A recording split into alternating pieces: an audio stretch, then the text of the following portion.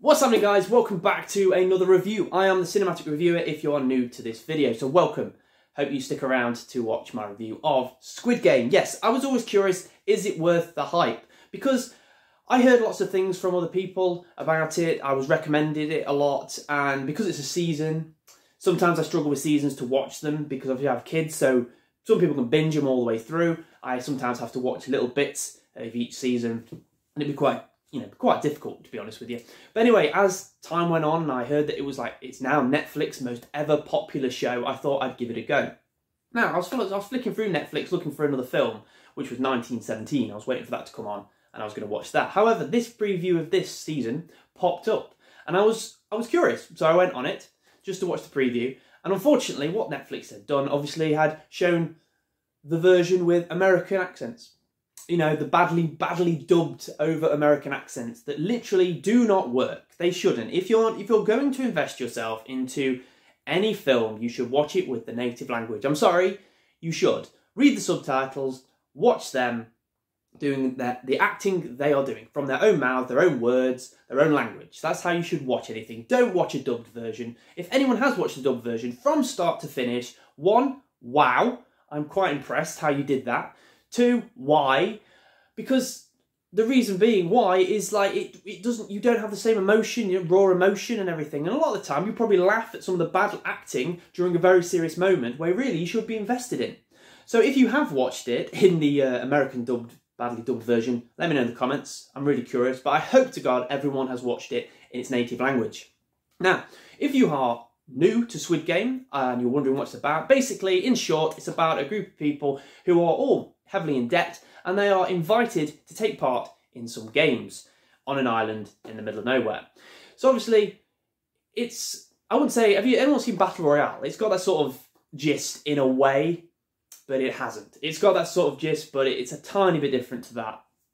It's got that sort of same aspect if you've seen Battle Royale. However, it is different. Don't think I'm just comparing it to Battle Royale. There's some similarities in it, but there isn't at the same time.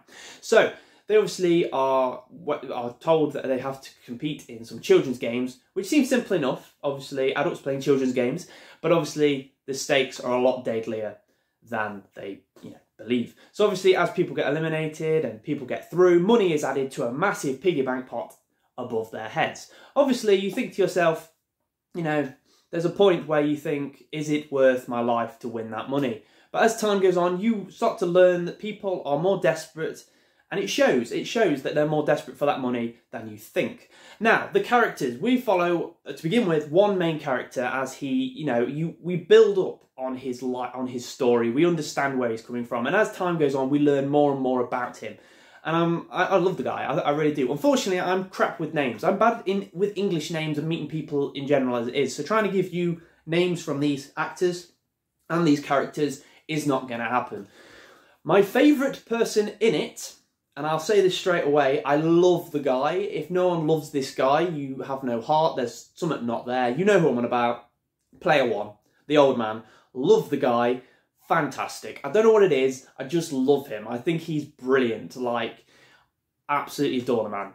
Absolutely adore him. And the actor, he's brilliant. There's things in it that he does that make me laugh. Things he says, things he comes out with, his knowledge, the reason he's there because he's such an old man, and he's the first one there. He has his own reasons. I'm not going to go into it too much because I don't want to spoil it. I want you guys to go into it as fresh as it can be. Because a lot of people give away too much and then, you're stuck. But it doesn't go as the way I thought it would go. And it was good in the sense that, the games, they take their time with the game. So if you're watching this thinking, oh, I'm just going to sit down, invest myself and watch these games and watch people be eliminated in horrible, gruesome ways, it will take time. It's not going to go game every single episode. There are moments where there are games, during an episode, naturally, but it's stretched out. You're learning about the characters, you're learning about this story. There's a lot more people and a lot more things going on. Even within the actual place, there are people sort of corrupt, doing their own thing to make money on the side. little things like that. It's not just a straightforward routine, as it were. There's a lot more going on. And I really enjoyed that. And like I say, as every single season episode ends, you will want to go on to the next episode. It's like that. That's why it's I think I understand why the hype. Because it keeps you hooked. It keeps you invested. And it is worth it. The acting's great. The story is really good. You know, some people might not like it because it's not...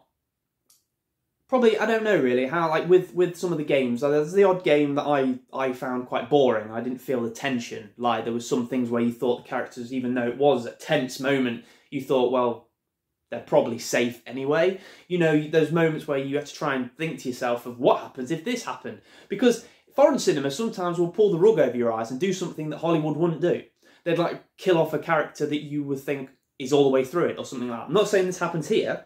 What I'm just saying is when you go in on it, you might, you know, you probably don't feel as safe and secure with these characters as you would from like a Hollywood-based film.